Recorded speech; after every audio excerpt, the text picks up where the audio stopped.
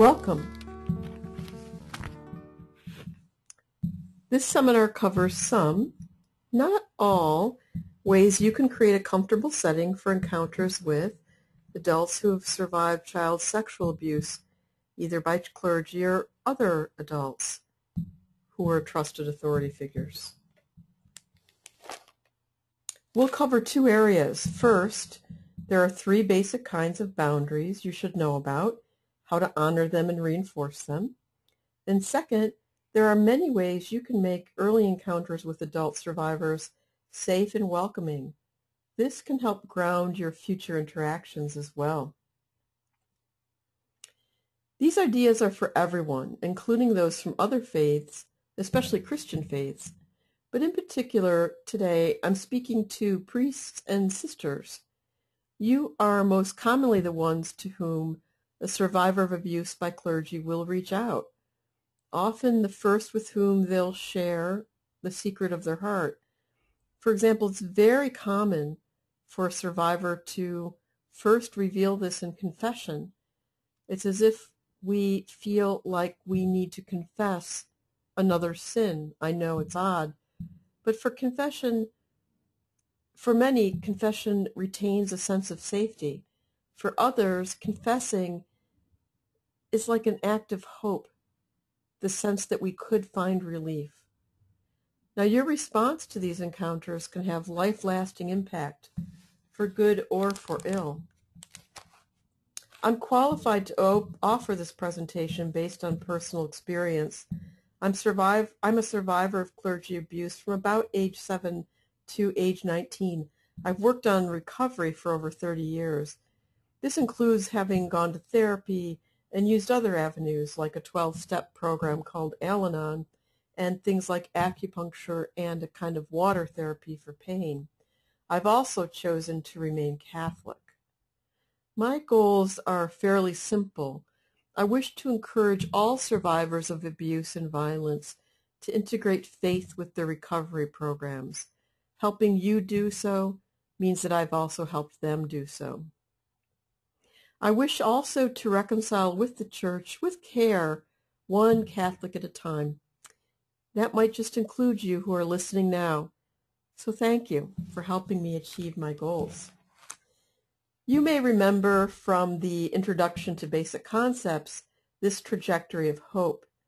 It's here just to remind you that recovery from abuse is a continuum. There are several ways we are victims. We are victims as children, first of all, and then we also may retain a sense of victimhood as we become adults, either emotionally or in fact. In fact, importantly, you may first meet us while we are in some kind of abusive relationship as an adult, something we are unable to escape because we are repeating patterns. I would like to point out that most importantly, if you meet us and we are in such an abusive relationship, the first order of business is to help us find a way out before we can begin to stabilize and create a new life.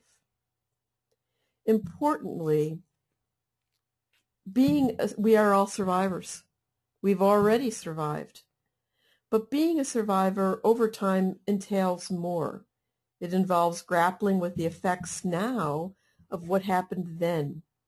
It requires sorting through past from present and making distinctions between what's healthy and what's not. It's a very long, messy process. For your work, you're likely to meet a survivor who's somewhere on the continuum in the recovery mode, in the survival mode. And we move toward thriving. For most of us, thriving can be the greater part of our lives, with a mindfulness toward the fact that the past does still creep up, and to have tools to use so that it doesn't overtake our present again. For some of us, thriving is a release from the past entirely. Everybody's different on the trajectory of hope. Just remember, even someone lost in the mindset of being a victim, even somebody who is being victimized at home by an abusive relationship, may still be thriving somewhere in their lives, at work or in a private hobby like painting. You never know. So let's look at the three types of boundaries and then first encounters. Together, these can help you cultivate a spiritually healing dialogue with any victim of abuse, including those abused sexually as children by clergy. The first physical boundary, a way to understand it, you might call it the bubble of space. That's how it's referred to in some recovery literature. Remember, this person's physical boundaries were crushed before ever being formed. Consider, at the defining moment of our childhood or youth, the most innocent pat or hug turned into something very dark and traumatic. So physicality remains confusing. So you want to be physically non-threatening. Don't get really close. Use a gentle voice. Avoid aggressive or intrusive gestures. Certainly your handshake can be firm, but don't be gripping and don't hold on a long time. These are minor things that we will notice. And second, don't do sexually confusing things. No great big hugs, okay? Now you'd think these are just normal professional boundaries, but in a setting where somebody drops their guard and talks openly about something as personal as abuse, it's also very common for people to drop their guard in response. And it's very common in my experience to say, gee, I want to give you a great big hug. Well, don't. Keep the professional boundaries, and then you keep a sense of safety and clarity for us. Another thing about the physical setting or the physical world and its boundaries are triggers. Triggers can be visual. We can hear them, touch them, taste them. Particularly smells often trigger people. Triggers bring up the past, and sometimes they bring up the memory. When you're walking down the street, you might smell the smell of something that someone you love cooked, your mother cooked. And it brings back the thought, the warm memory of a dinner around a table with people you care about. For people who've been abused by clergy, for example, they can walk by a church, a whiff of incense can just touch their nostril. Their memory, visually, intellectually, may not go back to the past, but they can walk down the street feeling all of the emotional and physical pain of being abused. That happened to me. That was why it was so hard for me to go into churches for years sometimes, and why sometimes when I attended Mass, it was from a parking lot with the missal in my hand, because I just couldn't bear to get into the church because of all the triggers there and how it would leave me emotionally for not just a day, but a week. It's like a game of shooting ladders where you kind of climb up and you avoid all of the perils and you get almost to the top, to the finish line, and you hit a chute and you go wham down to the very bottom to start again. That's what a trigger can do. It can take you from the present instantaneously to the past without you ever complying or choosing. And for your case, for your situation, you need to understand every individual has different triggers and need to be willing to help identify and remove them from the setting where you meet, or possibly move to a different room, but to take them seriously. Now, the second kind of boundary to be mindful about is the emotional boundary. There's all sorts of emotions, as I will talk about, and they're very difficult, and we will show up full of them and confused at times. As Father Lou, with whom I give retreats and some speeches sometimes, often says, St. Francis de Sales says spiritual direction starts where the person is. Or St. Augustine says, grace will build on nature. Well, the nature of what we are when we walk and start talking to you can be very much full of tumult and turmoil, and that's where we start. The boundary is understanding that this is the starting point. Don't judge. Don't judge where we are. Don't get defensive about our feelings, even if our feelings start to overflow and rattle you. Accept that we are there with the emotions. You don't necessarily have to accept the emotions, but that our state is highly emotional, and respect us. Don't go intellectual. There is the great background of scholasticism in the Catholic Church that confuse intellect and heart. This isn't the place for that. Keep it very simple and affirm to us that as we show up, God loves us. That's a radical experience for somebody who's been abused. And also, don't own what we're going through. This is my cross to carry. I tell people that all the time. I don't like it. I've resented it at times, but it's still mine, and you really can't share it. And if you try, you're going to burn out. What I did need and do need from people is a sense of hope that God will help me carry this cross. Let's say you're dealing with somebody who has a diagnosed mental illness. Well, first of all, as I say, remember, we're not our illnesses. This is a full person with a credible experience of his or her world. It re-wounds all survivors not to be believed.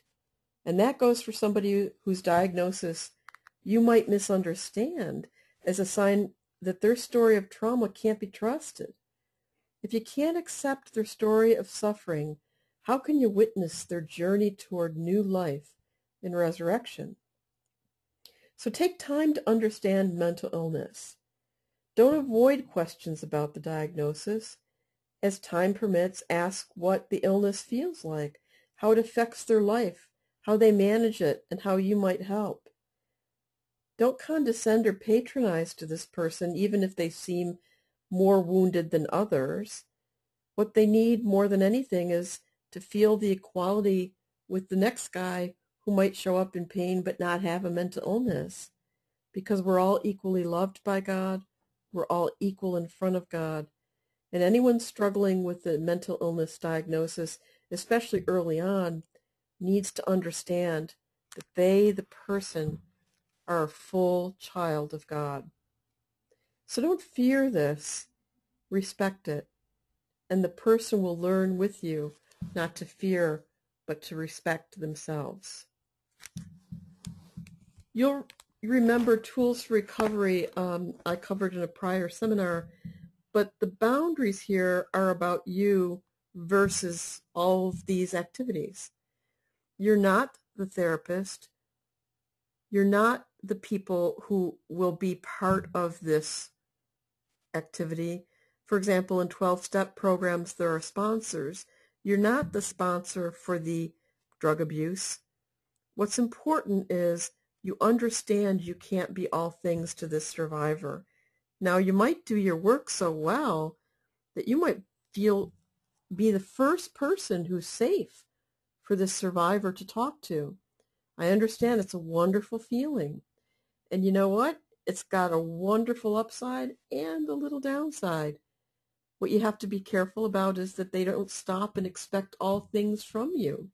But understand, it's our job as survivors to sew the quilt that will cover us and help us, and that no one person can be that for us.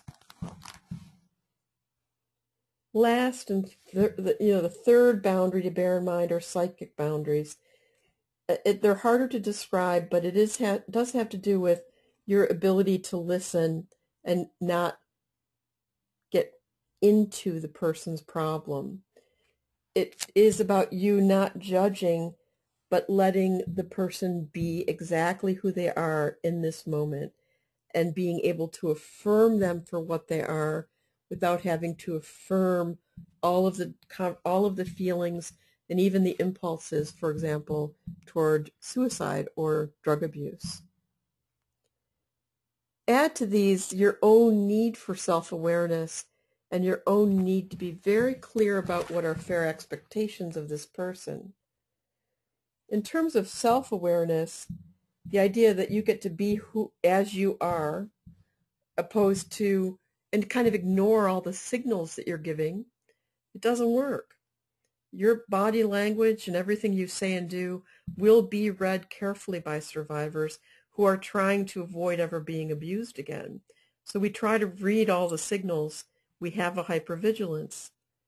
You need to understand a big distinction between your need and a survivor's need. For example, if you feel yourself an impulse rising to fix it, to make it better, to find just the right word to release this person from their agony, that's your need. The survivor's need is to trust a process, to endure and walk through it, and to find God and grace to help them. It's also important that you understand differences in your role versus others' roles, and I've mentioned that before. A sponsor in a 12-step program, a therapist in therapy is going to have a very different role from you as a spiritual friend, companion, guide, counselor. So don't try to wing this. You need knowledge about this. You need to know how to be sensitive about this, or you'll end up re-wounding this person. However, what you do learn, you will be able to use for people who've been abused in all circumstances, not just as children, but also as adults. And what's really important is to understand what you're saying to this person, even if they're very mad at you, could in fact be helping heal a whole system of people. As you recall, the wounds and the vicarious wounding goes out to many circles of people. And what is a fair expectation of this survivor? Well, as usual with God, expect miracles, but don't expect miracles on your terms. This person may make peace and move on to something that's safe and doesn't constantly trigger them. Or they may be like me and many others I know who resume a relationship with Catholicism. But understand something. I still have to work through triggers, sometimes many Sundays in a row. Daily Mass isn't quite as hard. And I sometimes do stop and think, gee, man, this is really hard. Now, Eucharist keeps bringing me back, but I understand why some people just are about making peace.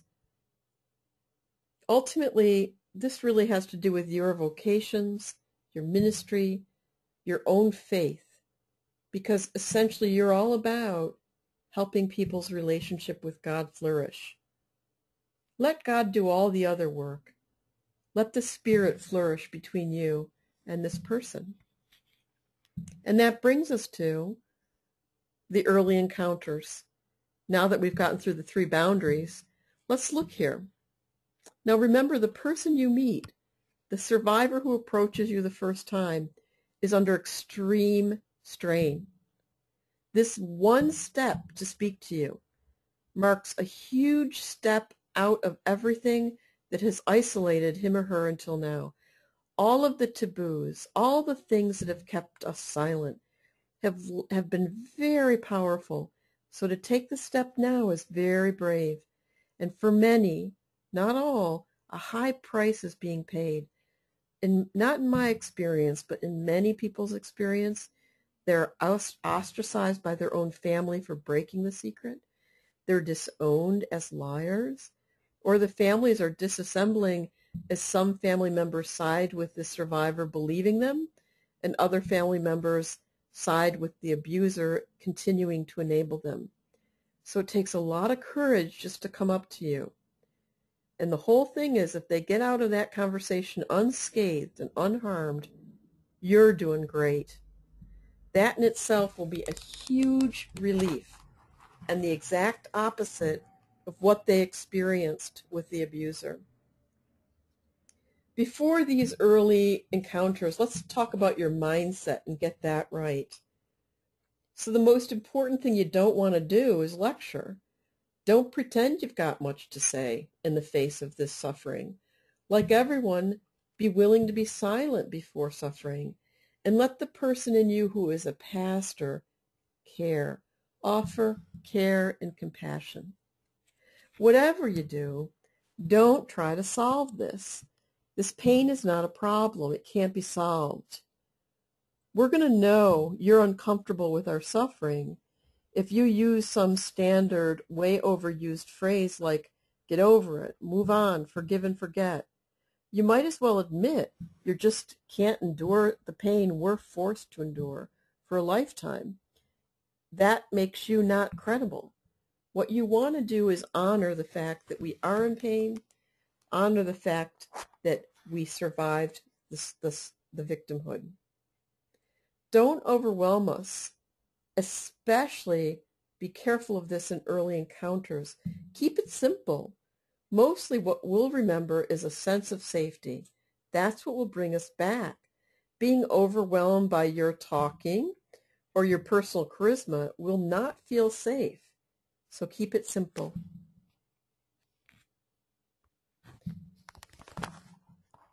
Similarly, don't dominate the dialogue. Don't have a formula in your mind how this first encounter should go or how your connection to this person should unfold. Follow where the survivor's words lead, where their needs are, and invite the Spirit in to lead you both, to guide this person in meeting you and in this person's recovery. Don't be linear. Don't expect someone to start at A and get to Z in an orderly fashion. Expect circles. Expect doubling back. Don't look and ask questions to get logic out of a person when they're sitting in a huge tsunami of feelings. Just listen and let us contradict ourselves, because in a way, you're a sounding board. But do repeat what few things you say. Keeping things simple, you'll say but a few things. And we, being overwhelmed, will forget them all. So be willing to repeat them. Beware of pity. It holds a person at arm's length, and we'll feel that. Pity holds a person down by underestimating how far we've come already. By contrast, offering radical respect to the fact that we're a survivor standing in front of you will even shock us a little bit. And consider the difference between appearance and heartfelt care. We're going to be very nervous around something that feels disingenuous. Not so much about you, but we're always a little worried that you could be yet another abuser with a hidden agenda. Now, I've never met personally a priest, deacon, sister in the seminars or retreats I've given who were not deeply heartfelt in their desire to offer support. But understand, we're nervous, we're jittery, and we don't know your heart. So, like me, we're going to be a little worried if it's just window dressing that you're there. And bear in mind what we've seen, whether firsthand or just in the media, that the church at times has treated us and the existence of survivors like a PR problem when the church really had a truth problem. Here, an amends works out powerfully in your ability to bring the truth, capital T, to us. And based on my experience, if I had a bet, my money's on the ministers in the Catholic Church being able to authentically help people who've been abused. But remember, authenticity is crucial. Your training in matters of faith and ministry is critical. More critical is your vocation and how it has unfurled in your life, in your very identity. That's what you bring to bear. And that's also what you mix with the knowledge of very accurate knowledge about abuse, about mental illness, about their impact, and about the needs of a person who shows up in front of you. And as long as you understand these basics, you'll understand this is not about a goal-oriented process. It's really about a God-oriented life. And in that sense, it's very much like all people in the world who are seeking to live God-oriented lives. Keeping this in mind, your mindset can be trained on a survivor and his or her burden of suffering and shame And you can become a mirror, reflecting beauty as God sees us, not as the abuser taught us we were. As your mindset clarifies, you can turn attention to the setting, and now we will too. Physically, you want to make sure there are no interruptions and no distractions, no clutter, no wristwatch alarms, no Blackberries going off, no phone, no rush. This has to be a private setting for a person who is full of shame and agony to speak. We need to feel listened to and not rushed. We don't want to trust you then to feel like we're an inconvenience that's ushered out the door. Understand it's very smart if you have an appointment with one of us, not to have something the period after, but to listen to us for that time and permit us to go over if suddenly we find ourselves weeping or telling you more than we expected, and give yourself time to regroup after we leave. You want the survivor to feel, in a sense, safe with you whether they're alone or not. But also, often it's a very good idea to invite them to bring a support person. That might be from their family, spouse maybe a 12-step sponsor or a therapist, but just somebody who can come along and help us remember, because we forget everything, and kind of think it through. In our diocese, the victim assistance coordinator attends, kind of like a shepherd for the survivor through the whole process, a constant, and again, another kind of sounding board. So if you plan to have somebody attend with you, tell the person ahead. For that matter, plan ahead. Give them advance notice. Give great directions, because we'll get lost because we're nervous. Give them a secretary or an assistant's name to call in case we get lost or stopped by, let's say, the security guard in the front. And now consider the office itself, decluttered, quiet, but also remember, we're people who have felt trapped in our lives. Make sure we have access to an exit, that we can see it, maybe we sit by it. The one thing that should never happen, you should never sit between the exit and us. Consider the temperatures in your office. Keep them cold. Why? Survivors classically show up wearing a lot of clothes. I remember my first meeting with Father Mark, who turned into my spiritual guide for 10 years. And the first conversation we had, it was warm outside, but I wore several coats, a turtleneck, collar up to my ears, hands in my pocket. It was odd because I'm an older professional. I'm not used to behaving that way, but it was the only way I felt safe. And he never even batted an eye, and we kept talking. Here's also a place for gestures of choice. What chair does the person want? Would they like water or tea or soda? Is the heat comfortable, or is the sun in their eyes? This helps you pace things slowly. It also helps you show them that care comes first, and then they'll have your attention second. That creates a memorable experience that, even though we forget everything you say, we won't forget. Meanwhile, let's review responses that really won't help, that you should not do, and instead things you can do to help. First, you listen. They're sitting in your office, you're sitting over coffee, wherever you may be. You've created a setting and a state of mind conducive to listening without judgment. So now just listen. Listen and listen. Smile a little. Be relaxed. Don't start questioning and pressing for details. Just receive what they offer, like they offer, and no more. If an abuser if the abuser they tell you about is within the Catholic Church, for example, clergy, employee, or a volunteer, there are prescribed ways for reporting that you can get to.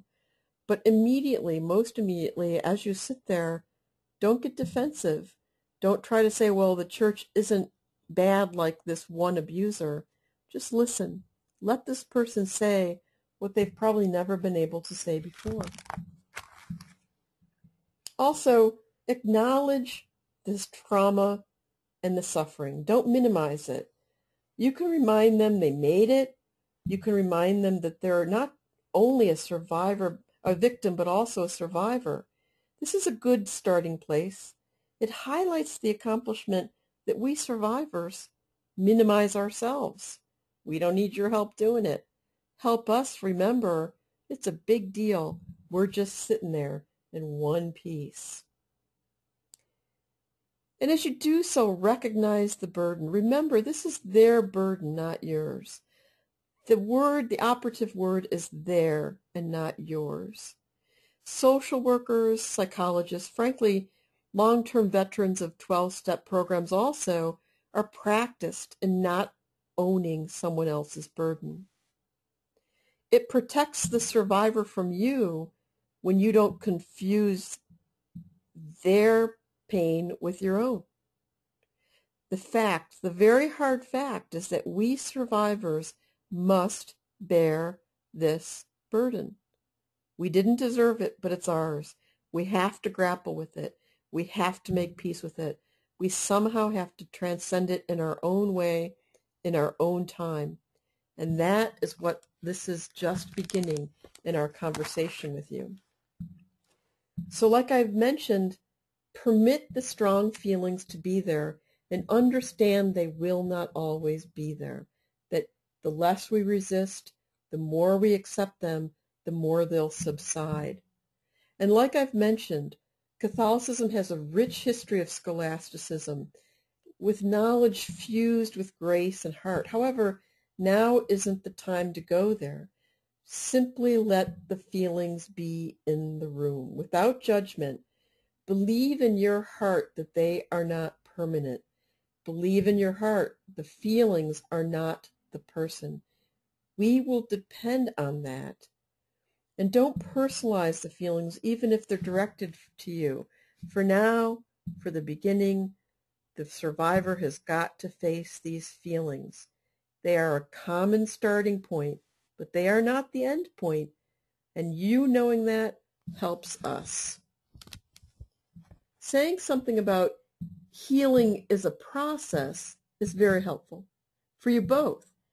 It lets the survivor know you understand his or her dilemma. I wanted a kill switch. We all want it over immediately. Hearing from you recovery is a process is hard but credible. And it also puts you in unison with all the other recovery wisdom. It lets you also begin talks about the faith journey. So don't try to fix this because you can't, any more than the survivor can. Wait together for God to work His wonder on His time. And now the survivor has finished their story. You may or may not have made some of these comments already. But now it's your turn. And your initial replies at this point are very important and have great power. There are about 5 statements that helped me, and I hear from other survivors are extremely helpful. I'm going to share them with you now. If all you say are these 5 things over and over, you will have an enormous healing impact on this person. And the first one is just to let yourself have the human and true response that you're likely feeling. To say the most elemental truth, I am sorry this happened to you, person to person. If the abuse occurred in the church, whether it's not, and without taking personal responsibility yourself, to apologize and acknowledge that we failed you is critical. Also, it wasn't your fault. This is something that we never know for sure until we've really moved into recovery. I would say it's critical we can't get to a thriving state until we understand it wasn't our fault. Therapists will say it to us. Others will say it to us. And we will believe it on or off. We may almost completely believe it. But if the abuse occurred in the church, the fact that you are in the church means that you will have great power when you say this to the person. Similarly, a very important statement is, you are not what happened to you. This also gets said quite a lot in recovery programs, and it's part of the work of recovery. What is us? What is not us? Just because I experienced degrading activity, degrading harm and trauma, does not mean I am degraded, and so on.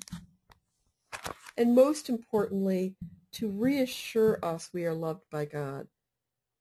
Everyone struggles with this, but if you're a survivor of abuse full of shame and hiding for years, you particularly feel untouched, even like you're hiding from God. And how important are these statements? I'll tell you how in my life, I didn't believe them when I met the bishop and Father Mark, and frankly, sometimes in my weaker days, I don't believe them now. As the past kind of creeps up on me some days, I just play these statements in the voice of the bishop who said them to me many, many times, or of Father Mark who said them to me many more times. They're like organic podcasts in my brain, and I rely on their faith. Or as they say in some 12-step programs, I borrow their faith when mine is weak. So what's the takeaway? Well, the first one, possibly the only one, yet the most important one, is we get in and we got out and we're safe. No harm happened. That is shocking and an antidote, as the opposite to what occurred to us. Now, you might not see us for a week, a month, a year, but I guarantee any survivor who has an encounter like this with you will be mulling it over, taking it deeper and deeper through all the defensives. Might take a long time, but taking it in. So be patient. And maybe some of the affirming things you've said, maybe the way with which you have projected and reflected our dignity to us will stick with us. Maybe all of those gentle points of choice that you've offered to us will make us feel a sense of flexibility in your presence. Those are wonderful things to which we will return. But don't underestimate the fact that you've given us relief. To actually share something that has weighed on our hearts in isolation with somebody whom we actually think is pretty okay is a life-changing experience. Don't expect a lot of yourself. We've lived on crumbs, and one will do a trick some days. And now the longer-term relationship may begin, as I say, in fits and starts. As I mentioned, maybe not very often, but it will be there. It won't necessarily be regular, and it will be in parallel to other recovery activities and tools. But now it's important to just come into your own role, not as therapist, but as a spiritual guide, not as a parent. And for people who've had no childhood, we often turn to all the wrong people to be parents when we're adults. But you are a stepping stone to our real Father. You're not the abuser. You're here now. But we could mix you up with the abuser just in an emotionally difficult time. That's where a good, healthy relationship between you and the survivor can sustain a question like this. Maybe you want to bring this strong feeling to talk to your therapist. You're not a catalyst. You're not the interventionist. You're a witness. You're not about giving advice. You're about affirming someone as through prayer they discern God's will. You're not a solver of problems, and you never will be. God's love is enough for this person. And from time to time, you may feel, like many people feel, the temptation to step in and save us from ourselves when we're doing stupid stuff. But that's all part of our process. And there is only one Savior. And for us, like all people, it remains a choice whether we will turn to him and whether we want our identity grounded in God. So what is this kind of connection of recovery with the spirituality of our faith? Well, for one thing, ministry itself becomes an act of listening. And for another, your intent to support us becomes credible. It's not superficial. It's not self-aggrandizing. For another, we begin to find safe access to others, you, and as we interact with you and learn from you and feel and see you model good boundaries, we start learning and testing ourselves and using these lessons with others. Also, what happens is the healing process. We hear from you. Well, we start working with you on that process as a faith journey. And that's really where marvelous things can begin. And last, we start reaffirming the primary relationship with God. In this case, our relationship with you also has God in it. It's like the Trinity. And suddenly we can start seeing that God is in all of our relationships. And suddenly we realize that even the ruptured ones have God and his grace there with us so that we aren't alone when we have to go face them, no matter how difficult they may be.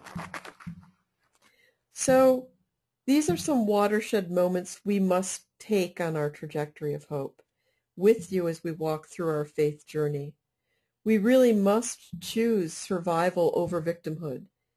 Until we do, we really can't make really great progress. Now, sometimes that works out as choosing life over death in drugs or over suicide. Sometimes it means we're choosing just taking care of ourselves over the kind of childish abandon survivors sometimes have. Also, we must accept the burden of this past that is ours. We must face it and not avoid it at some point so we can integrate it and move beyond it. That's a mouthful. But from a spiritual point of view, it's how do we accept suffering in our life without being taken down by that. And that's where all of the spiritual truth, the realities of Christianity and Catholicism start to flourish in our faith journey. For example, often in recovery programs, we're told to have affirmations to help us develop self-esteem, which was destroyed in the process of abuse. And I kept thinking, well, I have no respect for myself, so why am I going to believe myself when I tell myself to have self-esteem? And it was quite a conundrum till I really came to peace with the fact that I was a child of God who esteemed me. And even now, I'm not sure I have esteem, but I certainly know I have a lot of respect for myself because God does. And that's how it works out in my life. Similarly, coming to understand my own and others' boundaries has a great deal to do with how people in recovery work with me, and that would include you, but also learning from God that I can stop, there can be an end to me, and he will take up from there. And last, what happens with our primary relationship with God growing stronger, our relationships become deeper and more stable. And this too is something that recovery work, therapy, 12-step programs, other types of healing arts all point to as a sign that our lives are getting healed and we are moving toward a state of thriving. But for our purposes, this comes a great deal from integrating faith into recovery. Particularly, thriving is especially possible when our lives are flooded, not just with grace, but opened by our willingness to receive it. And now just a few miscellaneous but helpful thoughts for you have to do with when you have events for people who are survivors, or when you have an appointment with a survivor and they don't show up, remember, I didn't show up for some of my appointments, or at least it looks like I skipped them. I promised to be at certain events and no one saw me, but I drove by. Now, I wasn't a stalker, but I was really that nervous, and I was really checking out whether these people were kind of freaky looking or whether it looked like a safe setting. And then I sat in a car and I kind of peeked and watched. And I skipped the appointment and I called back, and people were really understanding that survivors do that all the time. It takes a while to get even to the place where you can have the conversation. So be patient. Survivor-driven events are very helpful. Asking survivors or a survivor what would make them comfortable, including even where offering 2 or 3 different optional meeting places. Perhaps it's hard to meet in a church. Perhaps it's easier to meet at a coffee shop. I don't know. But think of some places you'd be willing to talk that would be fairly peaceful, fairly without interruption, where a person might be able to be teary, and then offer several options to the person. But when survivors get together, remember to keep clear ground rules. There should certainly be clear ground rules, not punitive ones, not authoritarian ones, but ones you work out with the survivor for your meetings. Both maybe the setting, what makes people comfortable, but also what makes you comfortable. And then also, if survivors meet each other, bear in mind, it's very easy for survivors, especially early in their recovery, to divulge far too many details of the exact abuse to far too many people. It's just kind of part of the process to learn that you don't have to tell everybody everything. And in that, you may want to have ground rules that if survivors are together, they don't share details of their abuse, because to hear details of one person's abuse can trigger all the other survivors in a room. So bear in mind, ground rules up front are very good. And of course, this all points to the need for leaders and ministers such as yourself being sensitized. One diocese, of course, the diocese where I have been helped and also do a great deal of volunteer work, is Arlington, Virginia. It has a particularly diverse and mature program, offering all of these different activities to survivors plus some. And by unseen deeds of kindness, I'm telling stories on them in terms of, sometimes the victim assistance coordinators sit in a church with a survivor and just let them cry for the first time ever being back in a church for decades. There are lots of little tiny quiet things they do for people one-on-one that nobody knows about unless you happen to be a survivor. And bear in mind that they've developed this over 10 years, and you might find them and their website, arlingtondiocese.org, very, very helpful. They have a 3-ring binder ready for you. They're ready to give any diocese or any group, Catholic group, the help setting up kind of survivor outreach. But I recommend, rather than getting a hernia trying to carry this 3-ring binder around, you ask them for the CD. The USCCB similarly has some pretty great stuff. What I would say is you can use my personally favorite website, my own, teresagreen.org, and my website will link you with annotations to both of these other websites and what you can find there and help you kind of navigate around. I'd also recommend, if you're feeling low and in touch with your errors more than your successes in this process, why don't you read my book, Restoring Sanctuary? It's a chronicle of all of the encounters along my recovery, or at least the top ones that helped me get back into my Christian faith and ultimately to reconcile with Catholicism. Most of the people featured, all of them are wonderful, but most of them feature unwittingly helped me. So that might be heartening to you. I also would like to say that with Father Lou, who I mentioned earlier, I've written a book called Veronica's Cloth. We wrote it to help people be spiritual companions for survivors of child sexual abuse. We cover about 400 topics that are typical in recovery, from feelings to fears to to even all sorts of tools that you find in recovery. And I talk a little bit about it for about 200 words or so. And Father Lou comes in and talks about it for about 200, 300 words from a Salesian point of view, ways a spiritual director might respond to this. It was a very powerful process. Father Lou is wonderful. He speaks on this too. I hope you hear him talk about this sometime. So thank you. Thank you so much for your time. I want to again thank Our Lady of Lourdes, who helped me through darkness that I'm still shocked I came through. I'd like to thank you for your gift of self and for your ministry to survivors and to everyone. Keep the faith, and God bless us, everyone.